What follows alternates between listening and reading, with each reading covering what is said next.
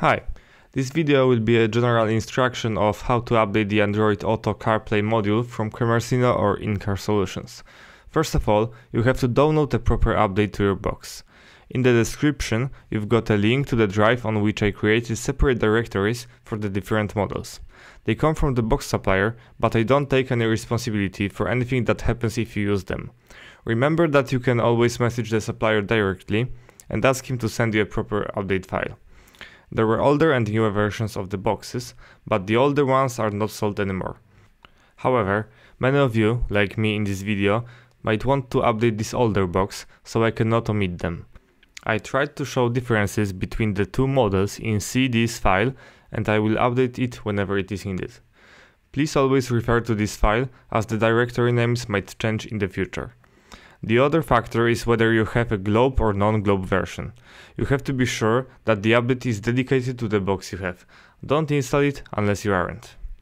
Now, prepare two pen drives. You can actually use one, but you will have to come back to the computer to change the files, as the update is separated into two parts. The pen drives must be in FAT32 file system.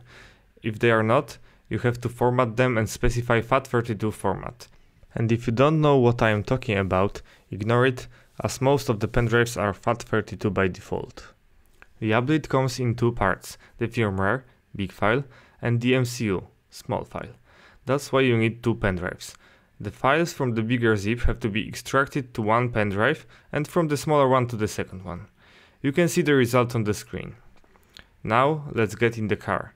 It is best to turn the engine on, but it is not obligatory. The ignition is enough. Connect the pen drive which contains the firmware, so the one with bigger zip contents. Remember that you connect the pen drive to the modules port, not the car's USB. Let it be loaded and press OK whenever asked. Leave the pen drive plugged in. The process may take a few minutes.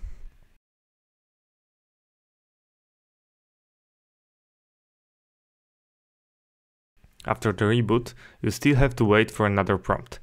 Again, press OK whenever asked.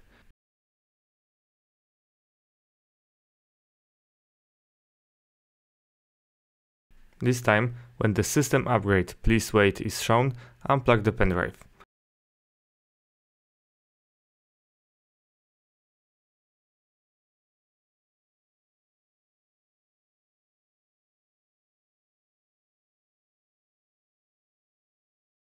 Now, the firmware update is complete.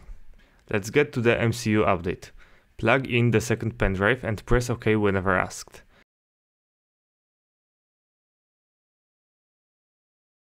Wait for it to be finished and give it some time to reboot.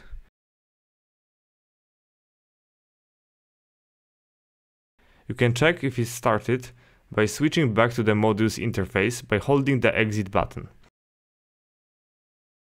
Unplug the pen drive and you are done.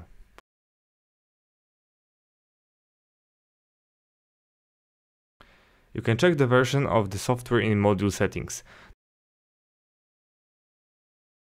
That would be all from me. Thank you for watching.